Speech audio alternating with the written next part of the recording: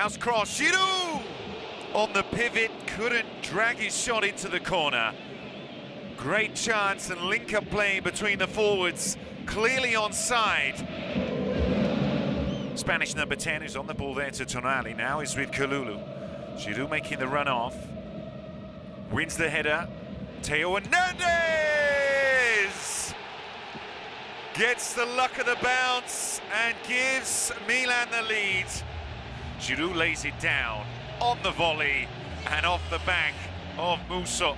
It's a quality goal from Theo Hernandez. It goes down as an own goal because of Musso and his involvement.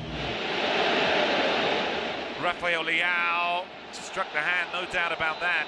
And Toloi goes into the book as Leao then going to the referee because he felt it was a red card.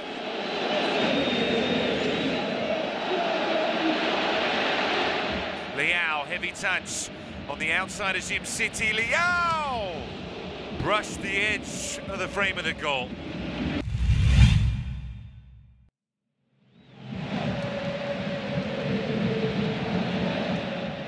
Messias finds the angle, Diaz, Giroud. Great stop from Musso.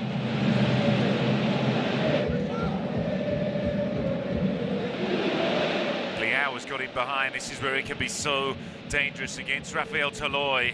Leao, save from Musso, avoids all the arriving Rossoneri. Leao lays off, Diaz again in the pocket. Tonali arrives.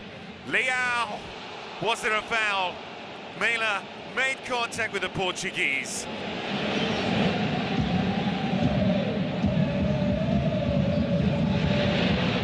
Leao, Messias, his right foot of no use. Zlatan Ibrahimovic comes in, as does Charles de Ketelaere for Diaz, so two changes in attack. Ball through the middle. Messias this time on his left foot gets the winning goal, the goal that makes certain of all 3 points for Milan, and they have proved superior to Atalanta here tonight.